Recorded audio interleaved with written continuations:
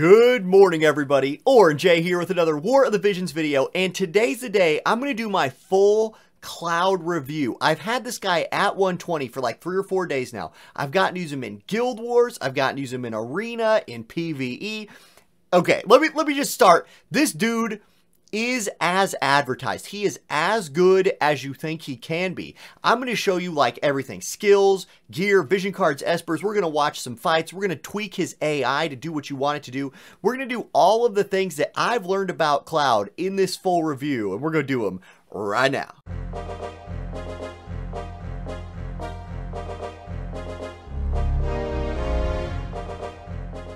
Okay, now I want to start with gear because in my mind, gear is by far the easiest thing to talk about. Like, it is super simple to talk about what gear Cloud wants. So I'm going to go into the client real quick and just watch this. Watch this. See this thing right here? The Buster Sword?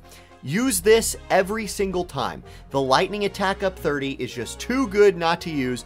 This is his best in slot piece of gear, period. After that, I think Uldoa's TMR is super good on him for the buff that gets his defense piercing rate to 100%. Other than that, literally just equip the gear that you're building for. This is kind of an anti-magic team with Fenrir, so I'm using an anti-magic piece of armor. If you don't have Uldoa's TMR, use something like Bells or something else to give him some agility, to tweak your group's agility. Gear is very, very simple for Cloud. Buster Sword, #1 every single time. If you don't have at least 2 of these, go farm more because you might use Shoots Out someday and he might just pop off with that Buster Sword. Other than that, literally, whatever your best gear is, use it. This guy's your carry. I do think Uldoa's TMR, though, is worth a special mention. And beyond that, just literally whatever's best. So gear is very short. It's going to be the shortest segment in this video. Thank God, because there's a lot to talk about in this video. Next up, I want to talk about his espers. And for this, I have some infographics I want to put on the screen. So here they come. And first up, let's talk about Odin. I think Odin is Cloud's best in slot Esper. You see the stat line right there, 1234 HP. And like, I don't know if the devs made it 1234 HP because like it's Odin and that's cool, or if it just happened to be like, it doesn't matter, I just noticed that. But that's nice HP. The attack at 107, you could go a little higher, but that's fine. It's that 20 agility that I really, really like. Because I favor Uldoa's TMR for that defense pin buff, I really like to make up for missing some of that agility with the Esper. I think Odin's perfect for that. As you go to Odin's skill board, you can see his potential boosts that I listed to the right. If you're running a slash attack Cloud, you can get up to 30 slash attack from Odin. There's also 25 human killer on there, which is good for Ranger Cloud and slash attack Cloud. You'll pick up some attack +7 along the way. There's 22 accuracy on his board. There's 15 missile resist, 15 slash resist, and obviously you can't have all of those things at the same time, but you can pick and choose what's best for your build. Odin is just the #1 best Esper for Cloud, in my opinion. Now, if we go over to the second graph, I have my like 2nd through 4th, like the ones I would use if I wasn't using Odin, but in no particular order. First, let's start with an MR in Coral, the Lightning Kitty. This is particularly good on a missile attack Cloud because he has missile attack up on his board, but he also has lightning attack up on his board, which is good for both missile and slashing attacks for Cloud. The stat line, not as good though, only 16 agility, a little bit less HP, and a little bit less attack. So the MR stuff shows through in the stat line there, but you do pick up some water resist. It's a pretty good anti-water Esper in general, and it will boost both his crit chance and his crit damage, which on Cloud is a little bit bigger deal than on some previous units. Okay, the Guard Scorpion is next, or whatever the heck they renamed it to that's not Guard Scorpion in Global. Come on, devs. Hold on, let me put my face back on the screen here. Come on, devs. Anyway, I don't remember, whatever. Okay, it has slash attack on it, so that's going to be good for slash attack Cloud. It has lightning attack, which again, good for both ways. If we look at the stat line, it has more HP than Odin, which is nice. It has more attack than Odin, which is nice. But at 15 agility, it's really middle of the pack. I really do like that agility on Odin, and that's why I favor it over Guard Scorpion. If you wanted to argue with me and say Guard Scorpion's better for Cloud, like, okay, that's fine. Guard Scorpion is really, really good. I just like the agility from Odin. It also has missile resist on it, water killer, and lightning resist. Like, special shout out to the lightning resist on Guard Scorpion because you're going to see a lot of lightning teams in the game right now. A lot of us got Cloud, you guys. A lot of us did. there's a whole lot of Cloud, 9S, and Frederica jumping around. Okay, last up, I want to point out Omega. There is also still a lot of magic teams running around. Omega is a very good anti-magic, or as you can see how I spelled it, anit-magic. Swap that T and that I. It's an anti-magic. It has slash attack on it, which Cloud will like. It has light killer if you're fighting like Unis or Warriors of Light, and it has a lot of attack up on it. The stat line on Omega, also pretty good. 1300 HP, 123 attack. 14 agility is a little bit slow, but I do like Omega. Those are the 4 Espers that I rushed Resonance with on Cloud, or that I'm still working on in the case of like Omega and Guard Scorpion, because I literally just finished Guard Scorpion. Okay, that's it for Espers. I want to move next to talking about vision cards. And I think the best place to start with vision cards is the Guard Scorpion. Never mind, like I said, I know it says Scorpion Sentinel up at the top. That's a typo by the entire global development team. It is the Guard Scorpion. Anyway, good stat line for Cloud, 304 HP and 155 attack. That TP is kind of irrelevant. The unit effects are particularly great. AoE resistance plus 10 and critical damage plus 5, both stats that are just tailor-made for Cloud. The global buffs are those second buffs there for the unit. It's slash attack up 10 and water resist up 10, so very good slash attack and anti-water. Now there's so much going on this vision card, I actually have to like scoot the screen up on my recorder here. But notice the party effects. It's an attack up by 50%. That's as good as Fenrir. Ifrit is for like a generic buff, only for lightning units though, plus crit rate plus 13. Fantastic stats for Cloud. Then just slapping on 20 slash resistance on the bottom just makes him generically tankier, or any lightning unit in your group generically tankier. And I really, really love Guard Scorpion on Cloud. Now, what we can do, I won't have to move my screen around anymore because the rest of these are going to be easier to talk about. Next up, the MR card on this list is Coral the Lightning Kitty. Stat line not as good because it's an MR card, 272 HP, 94 attack, who cares about the magic? But that dexterity plus 42 is nice. That will help your damage for Cloud a little bit. It'll also help you crit a little bit more. Unit effect, agility up 12, that's good, especially if you're missing some agility from gear. Party effect, lightning attack up 20 is good for both versions of Cloud. It's good for both the missile and slash version. Dexterity, again, we just talked about how that's nice for Cloud. And then acquired AP up 30% for lightning units in your group. I mean, who doesn't want more AP? And that's something that Cloud specializes in. This is a very, very good vision card to have either on Cloud or in your group that has Cloud in it. Okay, Igaion, one I think is floating a little bit under the radar that I haven't seen talked about a ton, is this one. Stat line on it, about 300 HP and 148 attack is really nice. 30 magic, nobody cares, but it does have some dex on it, which is cool. The unit effect of slash resistance penetration is very nice for Cloud. Cloud easily achieves maximum defense pin, so working in some extra slash resistance penetration turns him into a like real monster, like tanks good luck. Unfortunately, he does not get included in the slash attack conditional effect there, but that's okay. Party effect, it's slash attack up for your party of 25 with some accuracy of what, 15, and then 25% HP for your group. So you can see how these like conditional max level effects on like Igaion, plus we go back to Coral, plus we go back to Scorpion Sentinel, which you can't see Scorpion Sentinel because it's too freaking long, but that's HP and potentially some slash resist added on is like bonus effects for lightning groups. So you're not only you're doing a bunch of damage, you're becoming tankier, more durable. That's really nice. Okay, next up, Frederica's Dream. This is a great card for Ranger Cloud, and it's even a good card for him to equip personally. So stat line, 287 HP is a little low, but 162 attack is really nice, and again, nobody cares about the magic. Lightning attack up for the unit effect is very good for Cloud.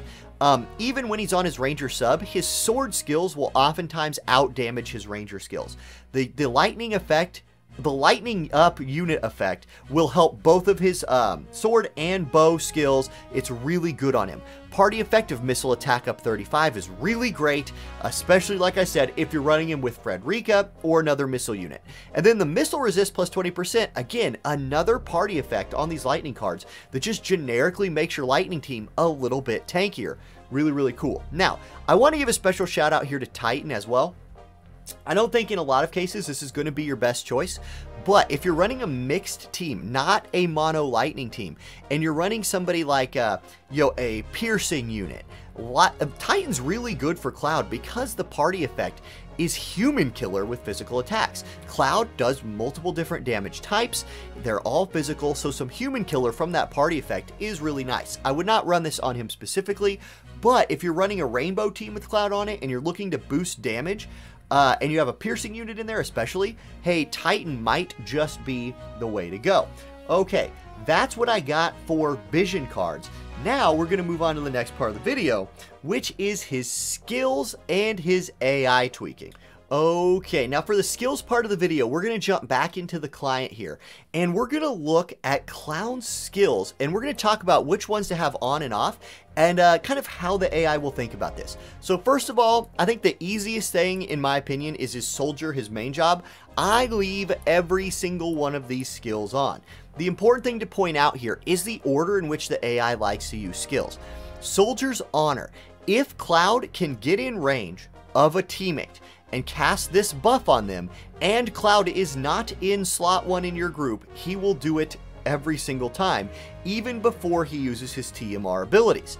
His other buff in here, Punisher mode, he will prioritize using his TMR before he uses this. So, just real quick, the priority here is Soldier's Honor if he's in range to buff an ally, Trust Master into Punisher mode. And I'm going to show that off in actual combat here in just a second. Otherwise, leave all of these on. Cross Slash, extra large damage with paralysis, really freaking good. Triple Slash, yeah, it's an AoE chain, 100% hit attack, awesome. Braver, low-key, one of Cloud's best moves is Braver. The slash resistance debuff on this helps him do insane amounts of damage to tanks. I'm going to show that off in a minute. And then Mega Slash, he will actually use this sometimes, and it's like guaranteed to crit. So that's pretty good. When you get to his sub-jobs, things get a little bit more interesting. Let's start with his Soldier FF7 sub-job. Don't sleep on this one. Infinity's End he will barely ever use, but Blade Burst is a really important skill for Cloud. Notice that it is non-elemental, so if somebody is stacking some lightning resist, this big AoE attack that does medium damage will not be resisted by that. So it is a nice option. The AI likes to use this because it does a lot of damage. Okay. Ranger sub-job, probably his most used sub-job that I've seen, and probably his most powerful sub-job in a lot of situations.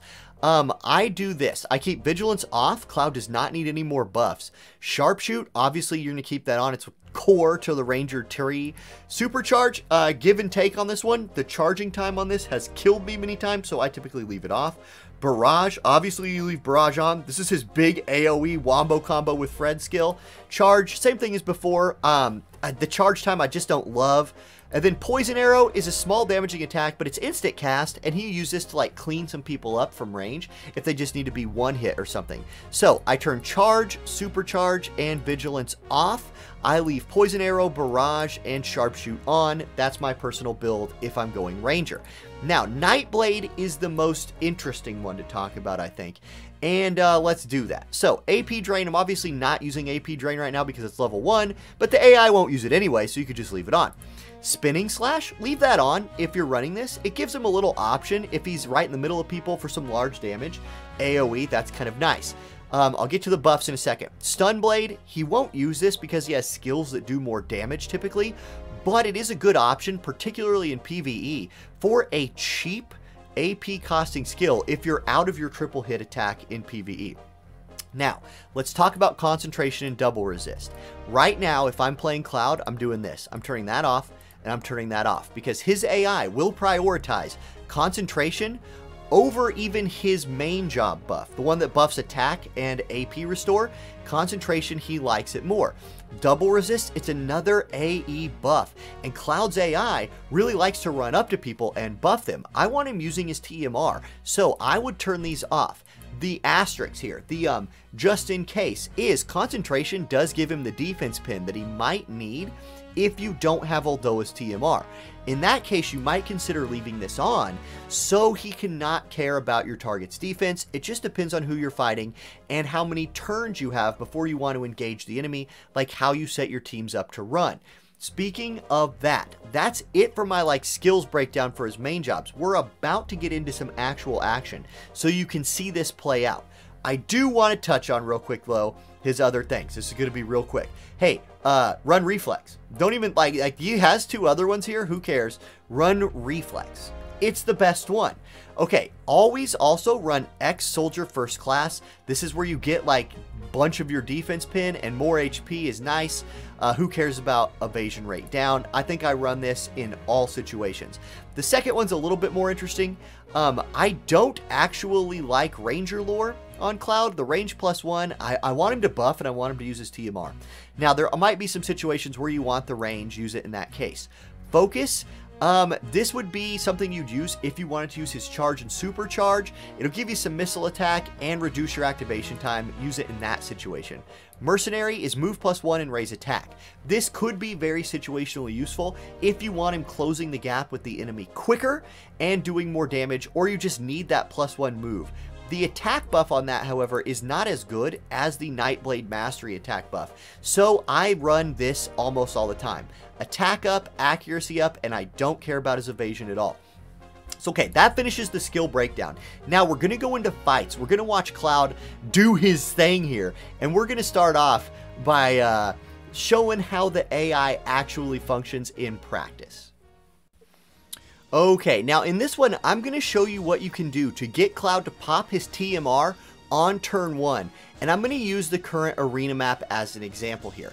Notice that I have Cloud in slot number 3 in my group. And here my group comes. Cloud's down there by himself. That means 9S is going to run and buff Charlotte. Cloud's alone, so he will prioritize the TMR buff over grouping his allies, or grouping with his allies and buffing them.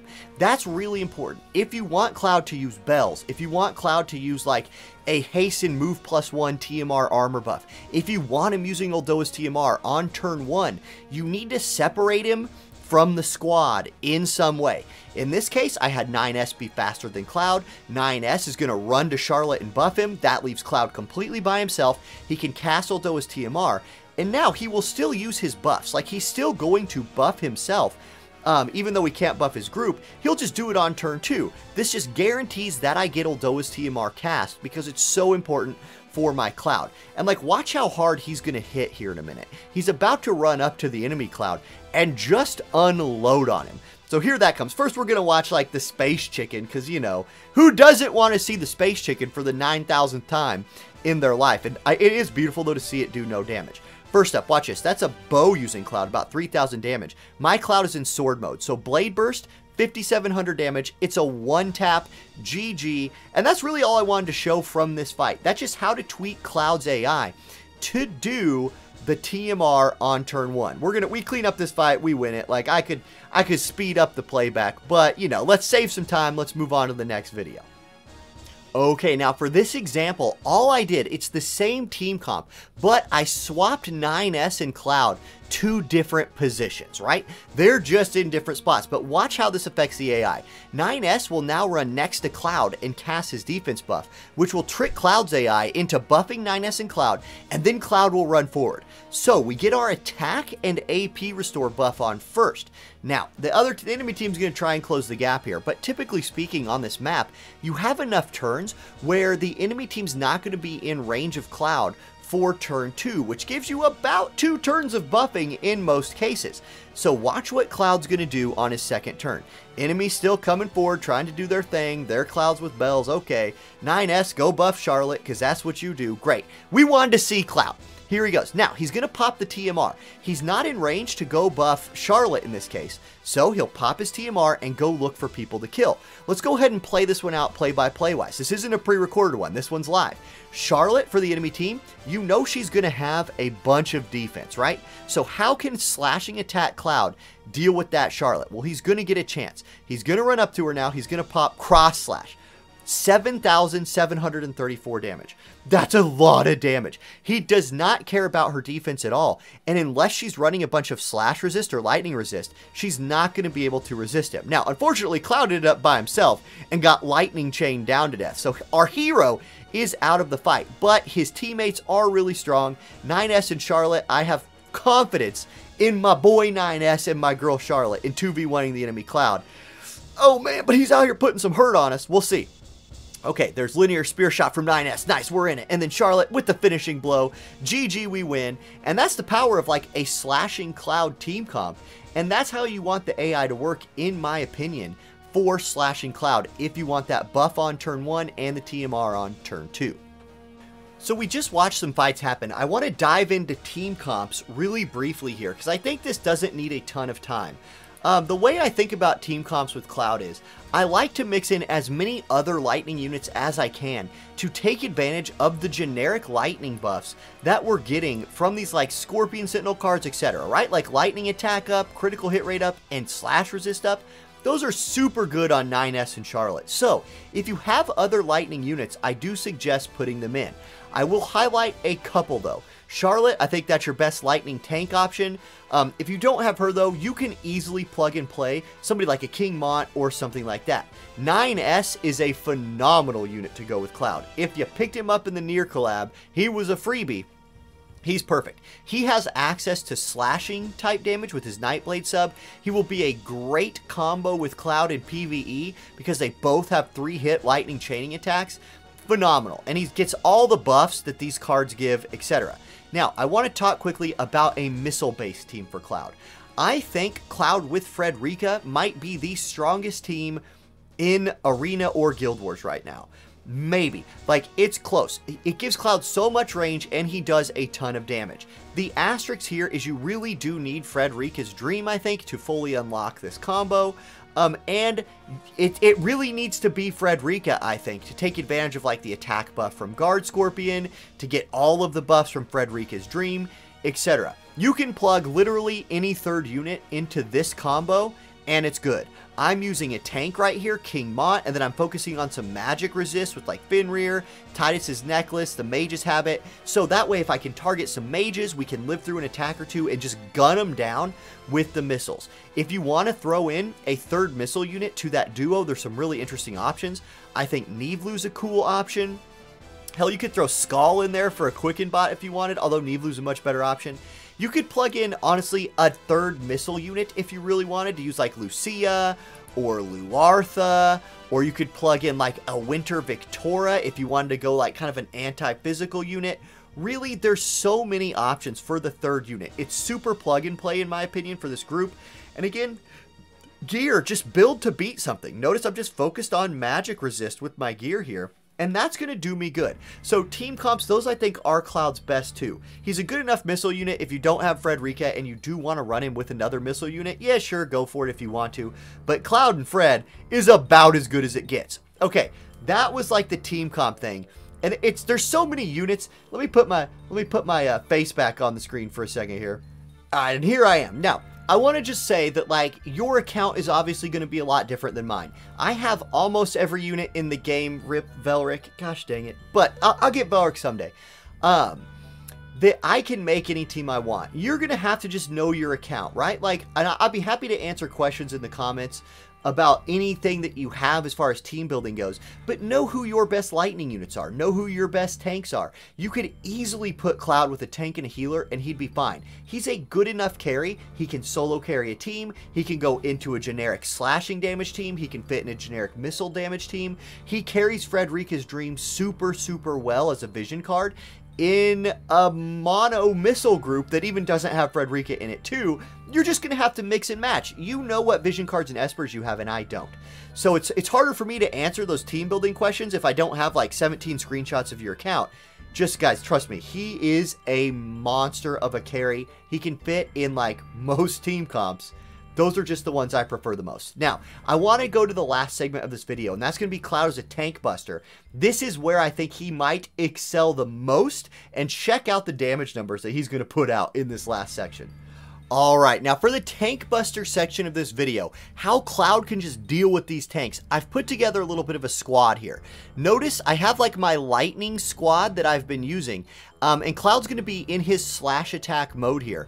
Then I have King Mont. I have King Mont geared in what I think is a pretty generically good King Mont gearing, and I have Yuna giving him some slash resist. So let's look at King Mont's stats as we walk into this fight. He's at 63 defense, and he's at 53% slash resist. Like, I think this is a pretty good representation of what some of the tanks you might be fighting in Guild Wars or Arena will be. And I'm going to show you how Cloud is specifically built.